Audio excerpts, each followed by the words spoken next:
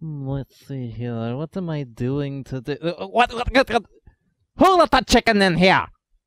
Someone is going to have to answer to that.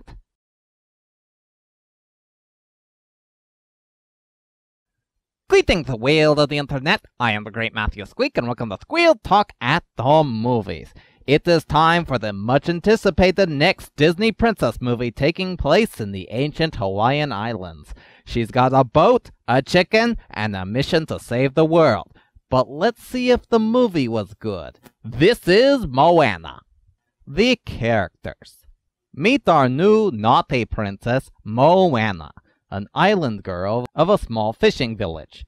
She's likable, she's fun, and she doesn't take flack from Maui laying down. And she also has a great singing voice. Maui is played by The Rock Johnson, who has proven at this point that he can do just about anything.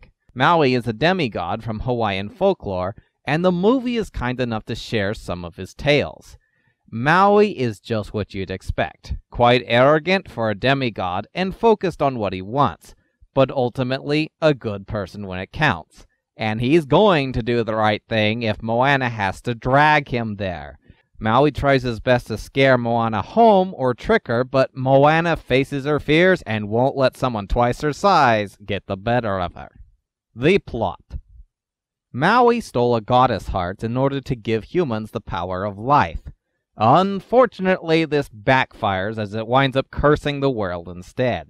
And now with her island in peril, Moana must go on a journey to locate Maui and make him put it back. This is a fun adventure. Pirates, monsters, demons, goddesses, everything you'd expect from a grand odyssey, all with that Disney flair we've come to love. A good chunk of the movie takes place on Moana's small ship, but even that feels like an adventure. She continues to encounter enemies much bigger than her tiny ship, but even then, she faces the odds head on. Design. The Hawaiian culture looks amazing. Her island is simply beautiful and full of life. No wonder she'd try to save it. And the ocean is rich and blue. Even watching her sail is amazing.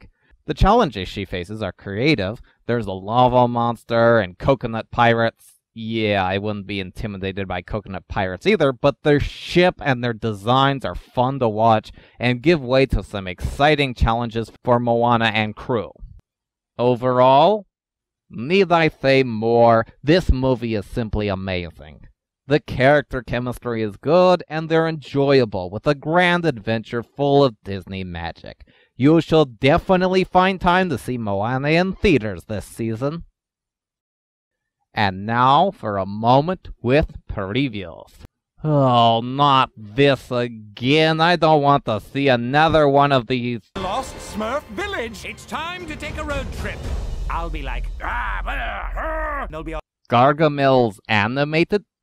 You mean to tell me that there is no more annoying human actors trying to interact with cruddy CGI? No more of this Smurf going to New York? And possibly something far more loyal to the source material? Well, screw all my earlier hesitations. Let's see this movie!